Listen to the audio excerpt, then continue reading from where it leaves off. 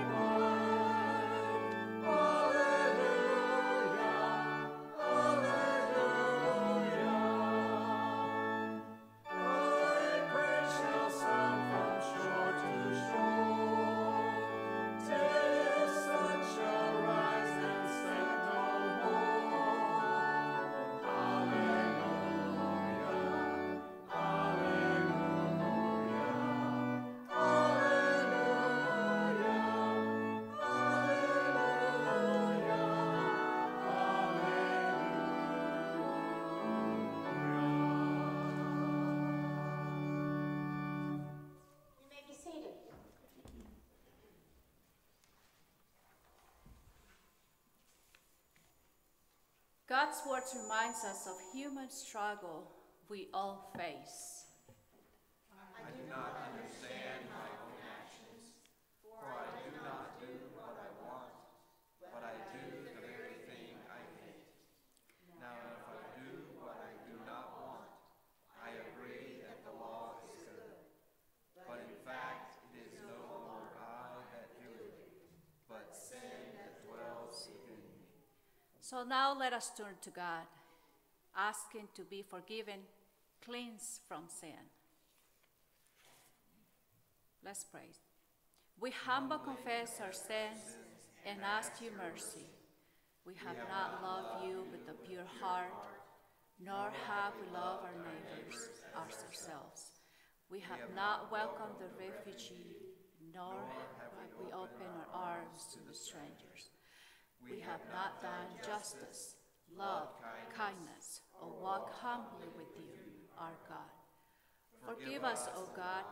Reconcile us to you by the power of your Spirit, and give us the courage and strength to be reconciled to others. Through Jesus Christ, our Son, our Savior. Please take a moment for silence and prayer.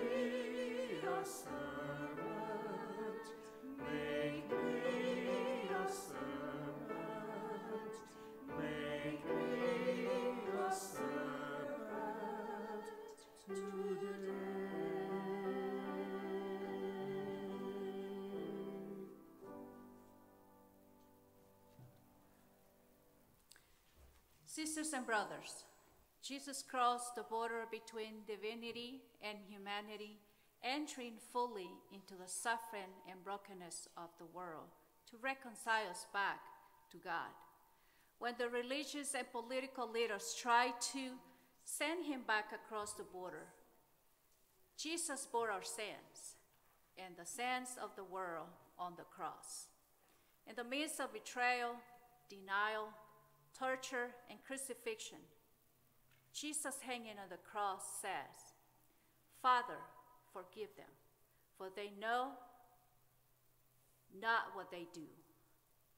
Who then is in position to condemn? Only Christ, and Christ died for us. Rose from the dead for us and prays for us. Sisters and brothers, trust and live the good news. In Jesus Christ, we are forgiven.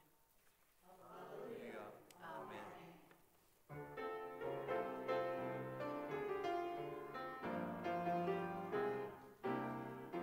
This way, this way, this way. Glory to God, whose goodness shines on me, and to the Son, whose grace has pardoned me, and to the Spirit, whose love has set me free, as it was in the beginning, is now, and ever shall be. Amen. World without end,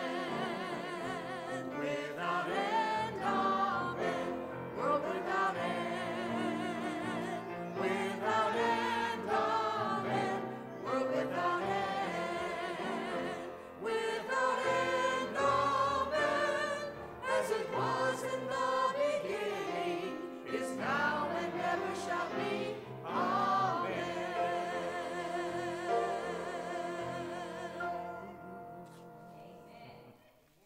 You may be seated. Would the children come forward?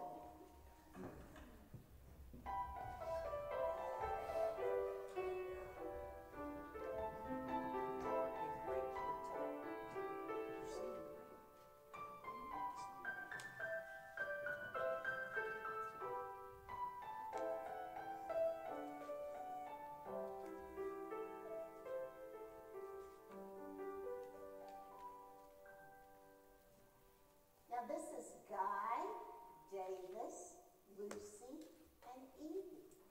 And I brought some special friends today, Mark and Miriam.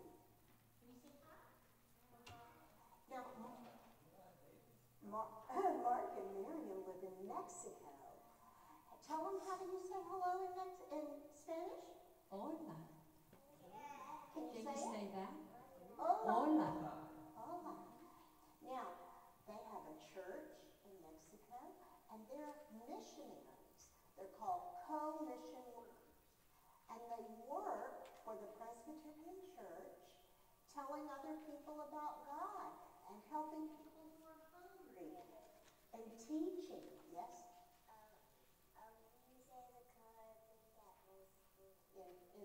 In Spanish? Yeah, what is pink in Spanish?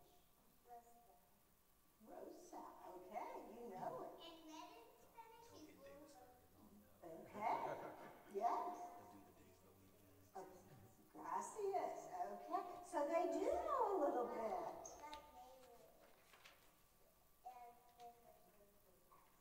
Okay. Well, our neighbors in Mexico, you're right, they speak Spanish. And when they pray to God in Spanish. And when we pray, what language do we usually pray? What? English, that's right. Now, people in Russia pray to God in Russian. Do you think God can understand all those languages? Yeah. He can, you're right. All at once, God can understand that. Now, I want us to learn some new Spanish, at least it's new for me. Can you say in English, God is love? Okay, and they're going to teach us how to say that in Spanish. Dios es amor. Dios Dios es amor.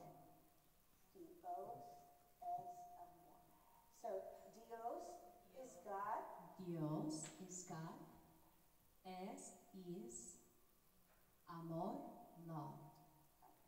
Got it? Shall we try it again? Dios es amor. And you know that's the truth. God is love in any language and in every language. That's right. And God loves us all. Will you pray with me? Okay, wiggle your hands. Tap your head.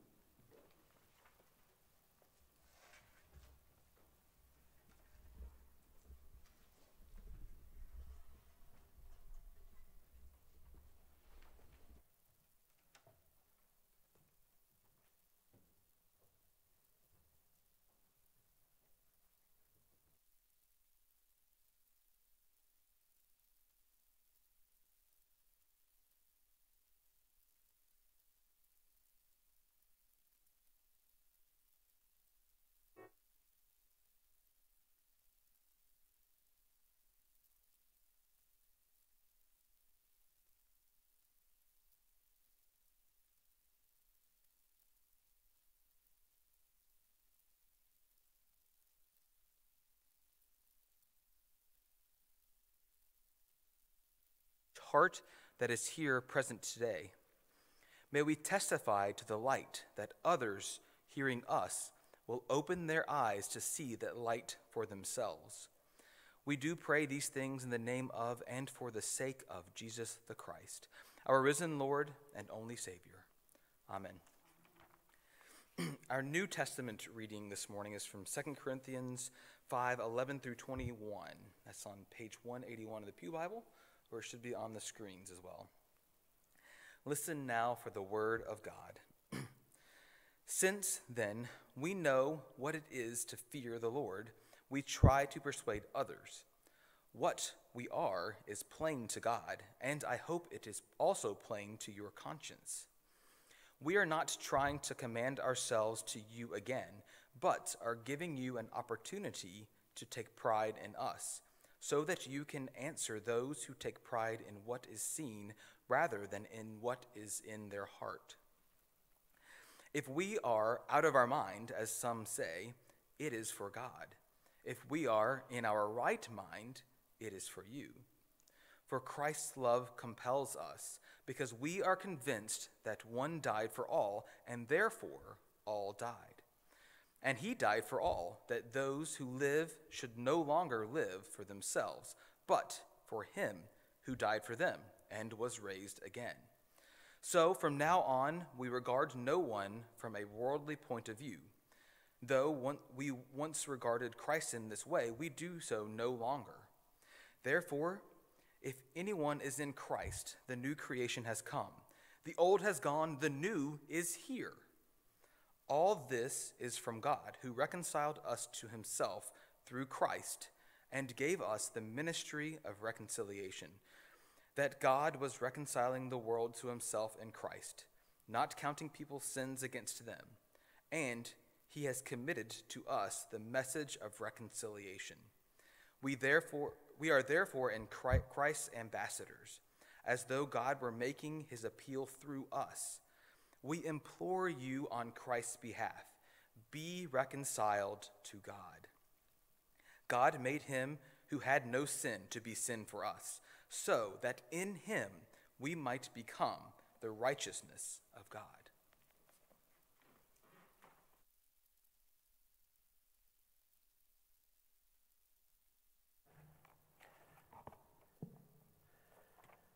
We have been mightily blessed. We've been blessed by the invitation, by your session and your pastor to be here with you. We've been blessed by the wonderful welcome and smiling faces that we've received just this morning. Blessed by the gorgeous music and that lifted our spirits. Just blessed. And we're blessed to serve as your mission co-workers on the U.S.-Mexico border. It's a real honor and a privilege for us to be in worship with you this morning. And to be able to serve on your behalf on the U.S.-Mexico border. We bring greetings from your sisters and brothers on the U.S.-Mexico border and an invitation to know that Nuestra Casa es su casa, our home is your home. If you ever find yourself in the Southwest, know that you have a home on the U.S.-Mexico border. The second scripture reading today comes from Genesis 1. It's a very familiar scripture. To probably all of us, and I'll read portions of it. Listen for a word from God. In the beginning, when God created the heavens and the earth was formless and void. Darkness covered the face of the deep, while a wind from God swept over the face of the waters. Then God said, "Let there be light," and there was light. And God saw that the light was good. And then on the second day, God created, and it was good. And on the third day, God created, and it was good. And on the fourth day, God created, and it was good. And on the fifth day, God created, it was good. And on the sixth day, God said, so God created humankind in God's own image. In the image of God, God created them. Male and female, God created them. And God looked at all that God had created, and it was very good. It was very good. This creation hymn of God's powerful work at the beginning to create all that exists. is a litany, and it talks about God created, and God saw, and it was good, and God saw, and it was good, and God saw, and it was good. And at the very end, it says God saw all that God created, and it's not just good, it's very good. Very good. Now, a friend of mine from seminary, when he was translating this from the Hebrew, he got to the word good, and good in Hebrew is tov. And he said, now I have to do a disclaimer, I've never seen anybody else translate it this way. But to me, I think it's the best translation I've ever heard. And he said, good is just not enough. It doesn't capture the essence of tov. Because, we can say just about anything is good. How was that hot dog you ate last night? Oh, it was good. Well, this is something different, my friend said. It's like, and God saw that it was wow. It's not something mundane. It's something extraordinary. Wow. And then when God saw all that God created, God said, wow. Now, the beauty of this is that at the very end, God says, God created humankind in God's own image. God created them male and female. And God saw all that God had created, and God said, wow. So I want you to take a moment, and I just want you to look at your neighbor, and I want you to tell your neighbor, I want you to tell them, you are created in the image of God. Wow!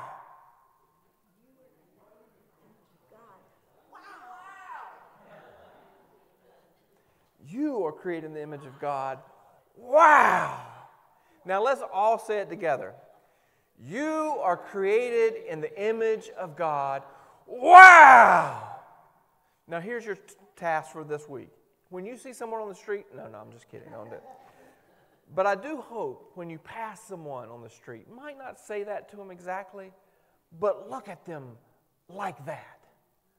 Look at them through the eyes that they are created in the image of God, and that's wow. I have to admit, when I first got to the U.S.-Mexico border, I didn't exactly see the wowness of all of God's creation. We were talking about how much rain that there's been. There was more rain last night than there is in a whole year where we live. That's hyperbole. But there's not a lot of rain where we are. And when I first got to the border, I traveled from I'm from Clover, South Carolina, which is about an hour south of here. And, for me, trees and green rolling hills, that for me is life. And so I went in September and I traveled to the U.S.-Mexico border in the high Sonoran Desert, and it was all brown. And it was I couldn't see any life there. And it was a little bit depressing. And there were no big trees. And I had a hard time seeing the wowness of God's creation. And it didn't rain in September, and it didn't rain in October, and it didn't rain in November, and it didn't rain in December. And it seemed like it didn't rain all the way to May. And it was dry, bone dry. And then one day I was driving up after almost 8-9 months on the border. I was driving up the highway, and I was going through this thing called an ocotillo forest. Valerie, do you know what an ocotillo forest is? Does anybody else know what an ocotillo forest is? Well, an ocotillo, Miriam does. An ocotillo, now y'all tell me if I'm wrong here. An ocotillo is like a Dr. Seuss plant. You look at it and you think, that doesn't belong here. It's like a bunch of these sticks sticking out of the ground, like going up like this, and it looks like kind of a bad hair day. And it's gray and it's thorny. And so after 9 months, it looked dead.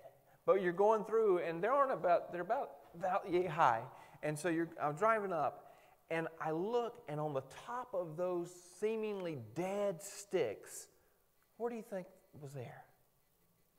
What was there? Flowers. Red flowers. And I said, wow! I said, wow!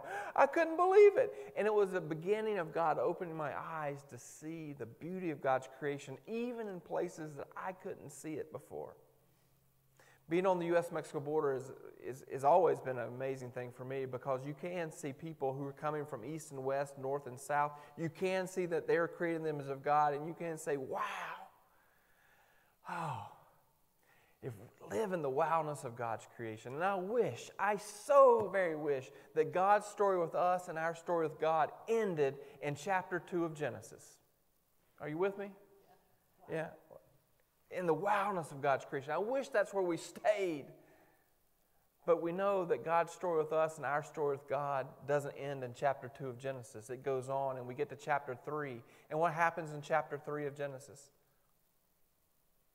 What happens? Yeah, I like this. He kind of goes sideways and goes down. We have sin that enters the world. Adam and Eve, they turn their backs on God's intentions for God's creation. We get to Cain and Abel, and brother kills Abel. And humankind begins ripping at the very fabric of God's creation. The wildness that God created for us then gets spoiled by our own sin that enters into the world and the own brokenness. One of the hardest passages to read is in chapter 6 of Genesis. You get to chapter 6 of Genesis, and it's right before the flood. And God looks out of all of creation. It says it again. It says, God looked down on creation, and God saw the wickedness of humankind. And it says, God was grieved in God's heart that God had created humankind.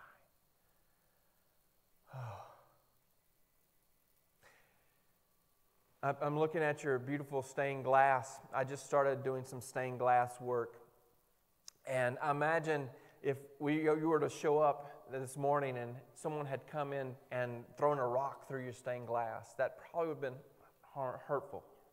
And I know I just finished a stained glass piece right before leaving the border to come to Clover. And I had put a lot of work in it. And I'm not a great artist, but it was something I took a lot of pride in. And I loved it. It's told a story.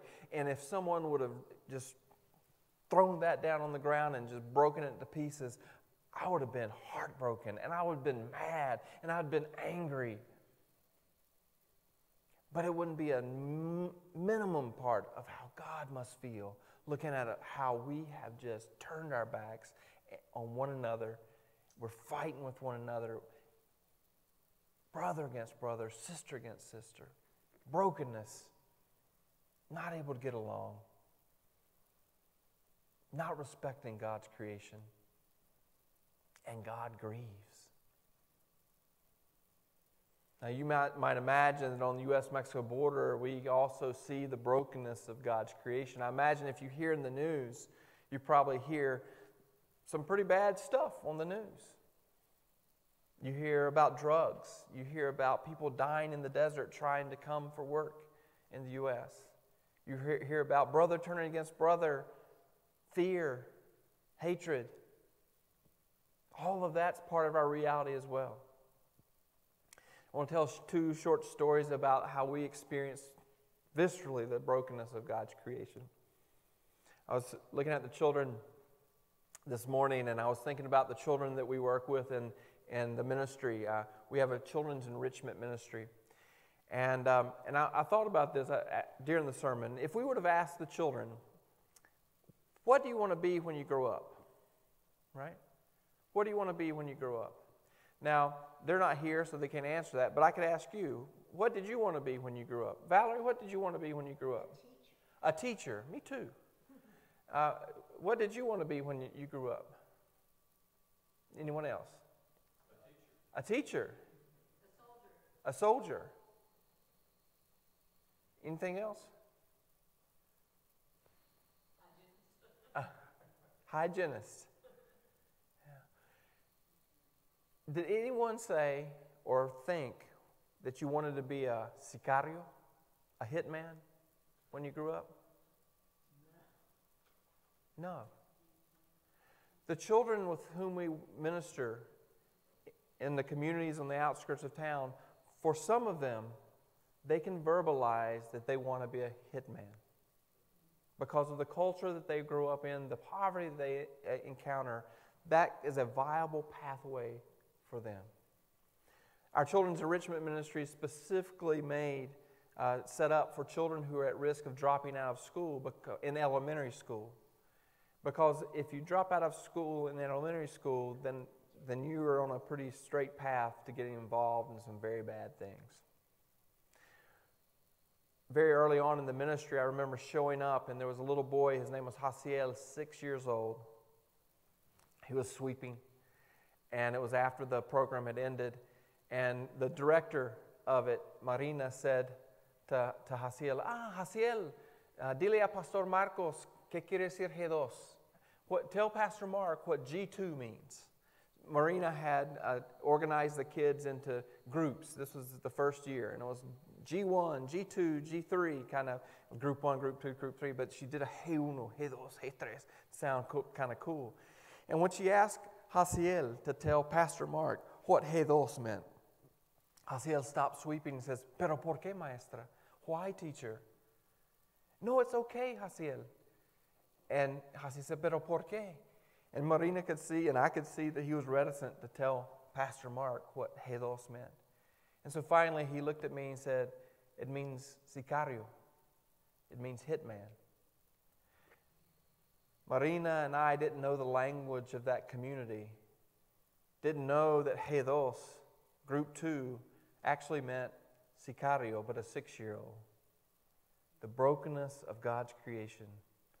When a 6-year-old can know that G2 is a hitman.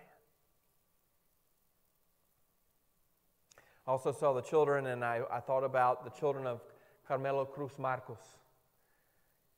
About a year ago, almost exactly a year ago today, Carmelo Cruz Marcos left his home in Puebla, Mexico.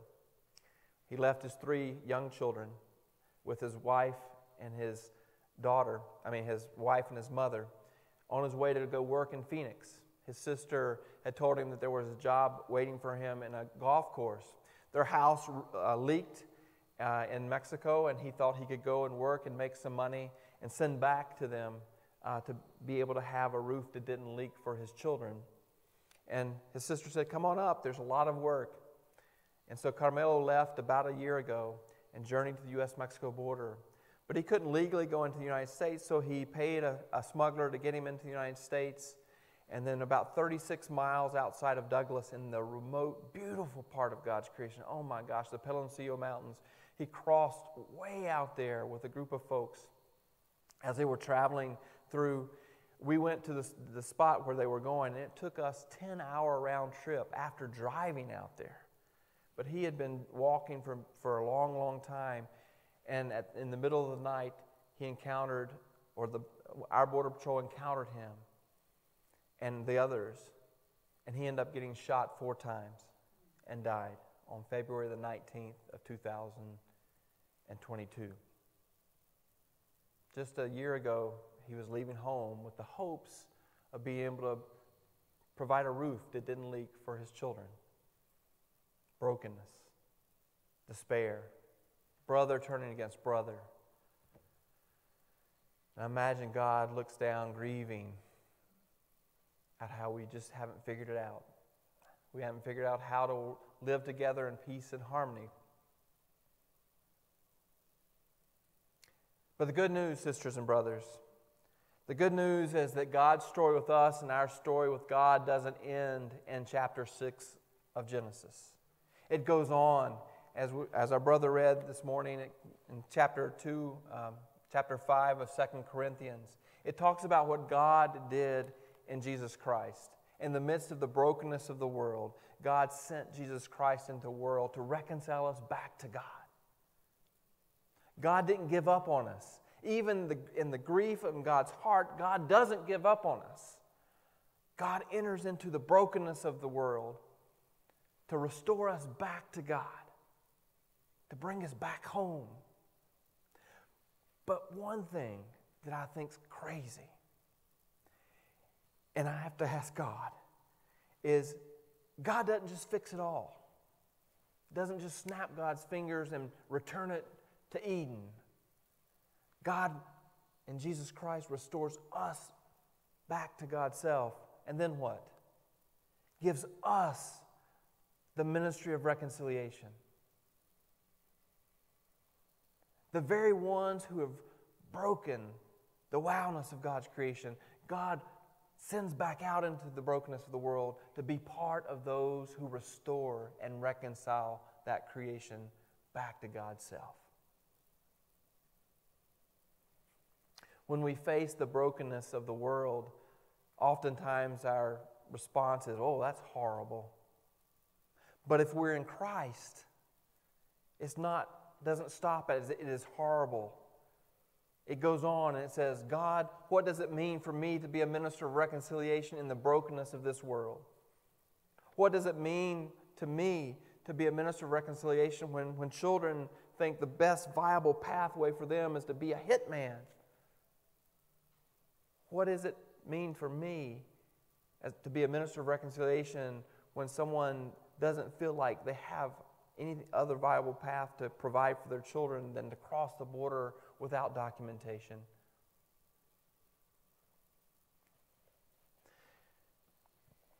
One of the ways in which Frontera Cristo is responding to the brokenness of the world, as I mentioned, is the Children's Enrichment Ministry.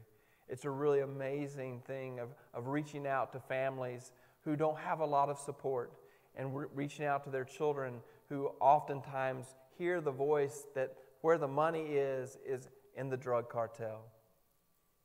And to be able to bring those children together in one spot and to be able to love on those children and to be able to share with those children that God is love and to be able to not judge them for saying, I want to be a sicario, but to give them opportunities to think about other things that they can be. That they can be teachers, they can be doctors, they can be hygienists.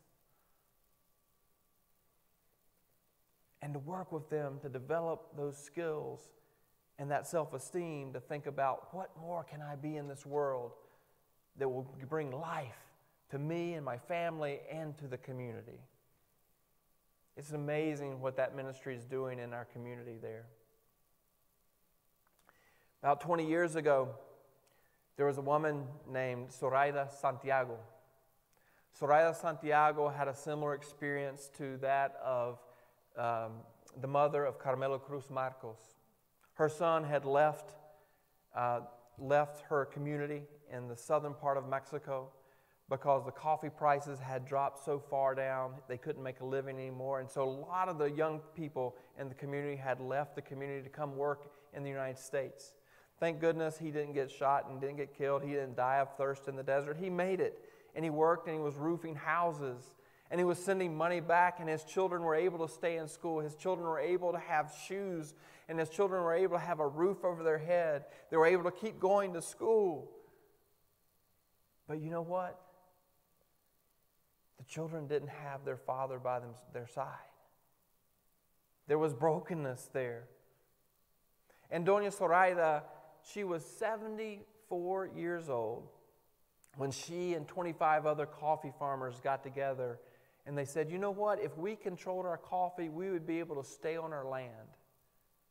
And she and these other farmers had this crazy vision that their families could actually live together and thrive together on their own land.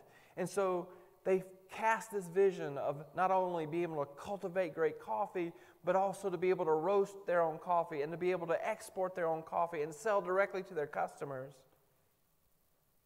And to reverse the migration from their community. It was a crazy vision. They didn't have resources. They didn't have education. But they had a vision for what they wanted for their community. And they cast that vision out. And there were people in different places that said, that sounds like a great vision. There were other Christians that said, yes, that sounds like a great vision. Can we work together with you? And they created this cooperative called Café Justo, Just Coffee. And now for 20 years, they've been roasting their own coffee and exporting their own coffee. In March of 2021, almost 2 years ago now, Doña Zoraida died. She was 93 years old. She started an international coffee roasting business when she was 74. How many of you who might be over the age of 50 would like to start an international roasting company? Yeah, I'm going to talk to you. She died a happy woman. Her son Mundo, who was in Atlanta, Georgia, roofing houses, providing economically for his family, when Cafe Justo started, had already come back home. He was able to watch his daughters go through middle school, go through high school, go through college, graduate. Doña Zoraida died with her son by her side. She died with her granddaughters by her side. She died knowing that her granddaughters were the first not only to graduate high school in her family, but to graduate college. And that one of her granddaughters was building a business in the community. Never would have they imagined that. And another was building her home in the community. Never would have they have thought that. But in the midst of the brokenness that they experienced, they had a vision to be part of God's reconciling work in the world. And because of that, that community is coming together and thriving. And invites us in to experience that and to rejoice in that together with them. One of the things I love is when I go to different places and I see there are folks who open up their coffee cabinet and they have the names of the farmers on their coffee cabinet. And they said, every morning that I drink my coffee, I give thanks for Genaro and for Jaime and for Mundo.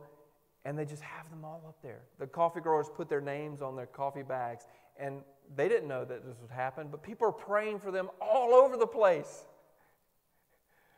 People who never would have imagined themselves being connected over a cup of coffee. Sisters and brothers, I don't know what the brokenness is here in Bethpage or in Kannapolis, but I know that it exists. I don't know what's going on in your family, but I know our families are broken too. But what I do know is that Jesus Christ has come to reconcile each of us back to God and has given each of us the mission to be ministers of reconciliation, to be those who work to restore the wildness of God's creation.